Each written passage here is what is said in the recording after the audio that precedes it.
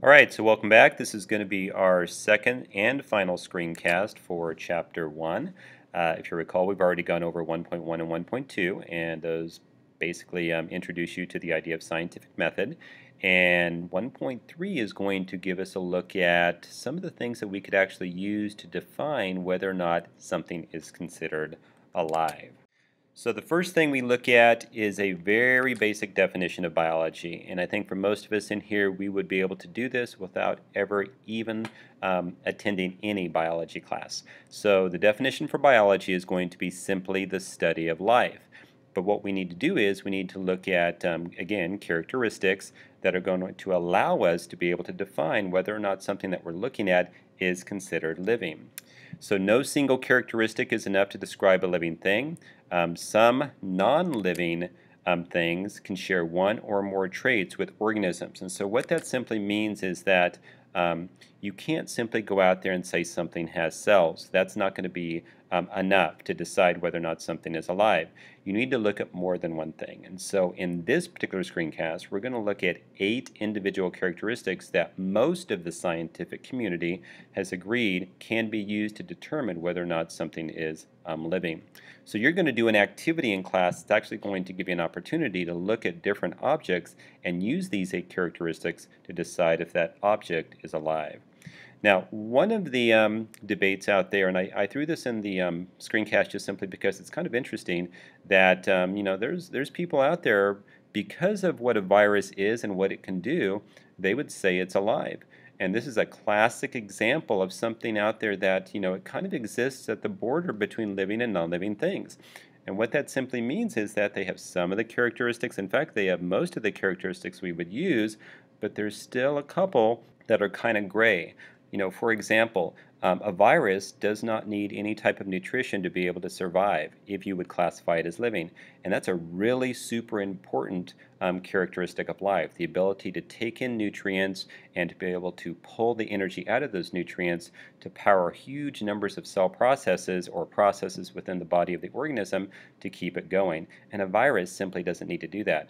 So the virus is a good example, like I said, of something that kind of lies in between both living and non-living things. So the very first characteristic we look at is the idea that if you're looking at something alive, we are going to assume that it's going to be made up of one or more cells. And this is actually considered the smallest unit that is considered fully alive. In other words, it basically has all of the characteristics that we would use, all 8, to identify something as living. Cells can grow, they can respond to their surroundings, and they can reproduce. So those are kind of like the top 3. Some people kind of, you think about cells, you think about them being so incredibly small, and then that sort of leads us to think that they're pretty simple. But again, thinking back to your life science class, I'm sure you looked at, the complexity of a eukaryotic cell. This cell down here has lots and lots of parts. This is an example of a neuron, and if you were to take a microscope and look at everything that is on the inside, you would find that it's extremely complex, and you put all these cells together, they actually are also very highly organized. So they're organized inside, but they also associate with other types of cells on the outside, which basically helps to build whatever organism you happen to be looking at. So the second characteristic we would look at would be living things are based on a universal genetic code. And the one word in this phrase I really want you to pay attention to, and this is going to be important later on in the course, is that the genetic code is going to be universal. In other words, every single thing on this planet that has been identified as living is going to have this code.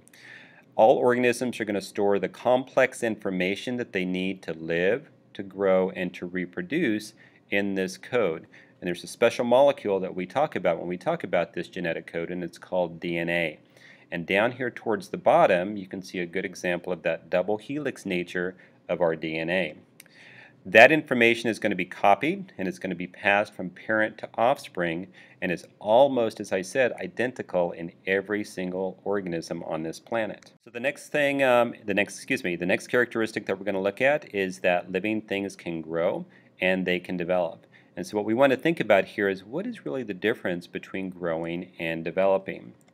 So when you think about growing, most of us would think about simply increasing in size. Maybe you get taller, maybe you get bigger, but when you think about development, you need to think about the word change, all right? In other words, what you looked like when you were a baby is probably very different than what you look like now. During development, a single fertilized egg is going to divide again, again, and again. And what's going to happen as this egg divides again and again is these cells, these new cells, are going to differentiate. And to differentiate simply means they're going to look different from one another. And their job is to perform different functions within the organism. And so down here on the left, you're going to see a good example of what we would mean by development. In this case, we're looking at a monarch butterfly. And if you notice right here, we have the egg. And I think most of us would note that in most cases for a moth, a butterfly, that there's going to be a stage before you actually see the adult that's going to be called a caterpillar. And that caterpillar is going to shed its exoskeleton and create something called a pupa. And that pupa is not really a cocoon, but it's a casing that that animal is going to use to eventually develop into a butterfly, and that's going to be the adult form. When you think about development for us, these are considered the Carnegie stages of human development. Obviously, we start off at day one as a fertilized egg, and then as we continue to grow, as we continue to develop, again, both are being seen here, we're increasing in size and changing.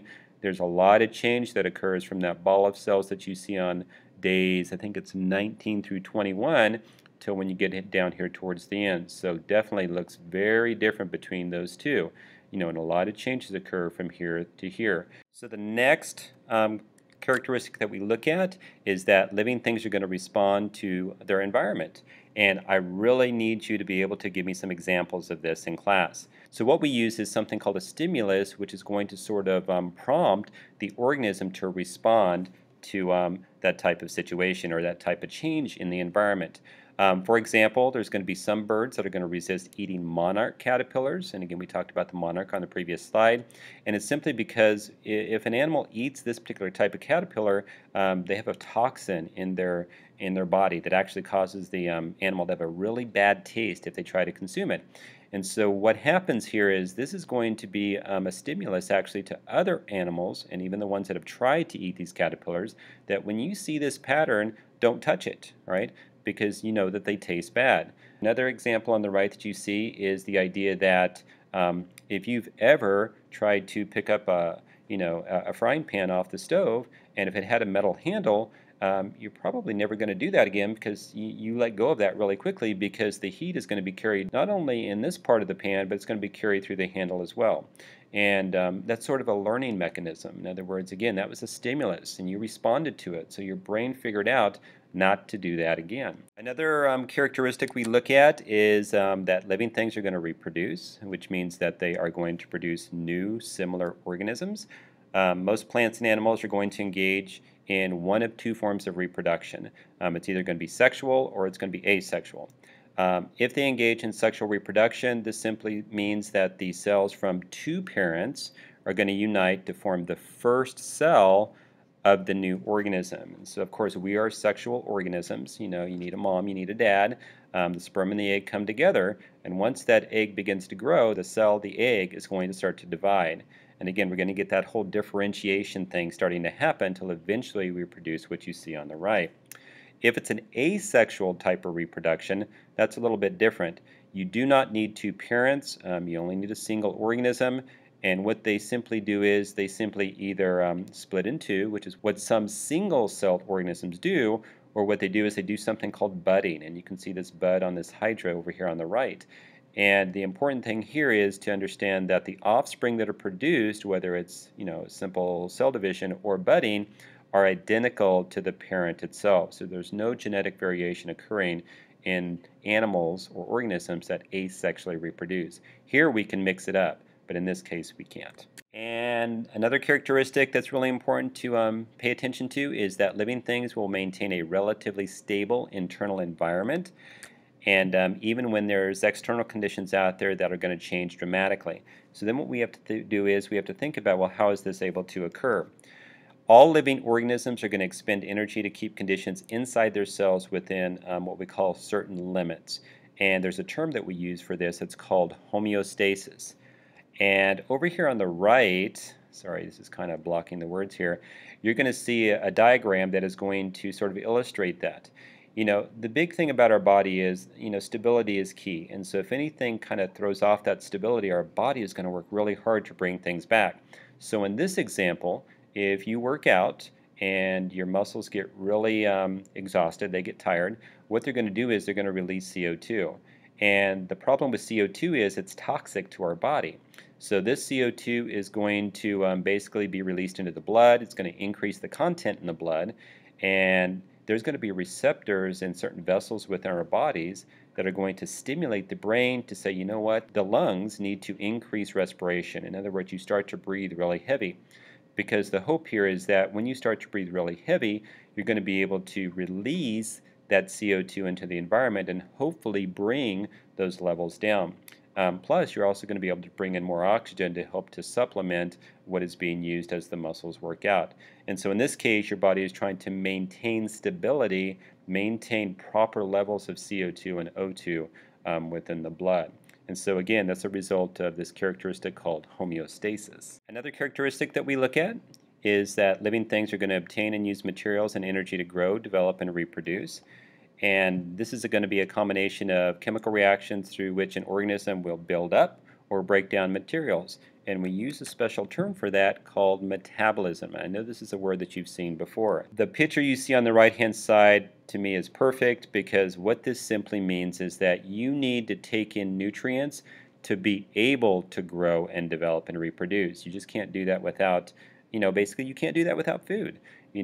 And the energy you're going to receive is going to come from that food. So there's going to be special processes within your cells, and we're going to talk about those later in the course, that are going to allow your body to be able to pull that energy out, and as I had said, use it to do various things within the body. But all of that together is called metabolism. And so the very last characteristic that we're going to look at is something called basically evolution.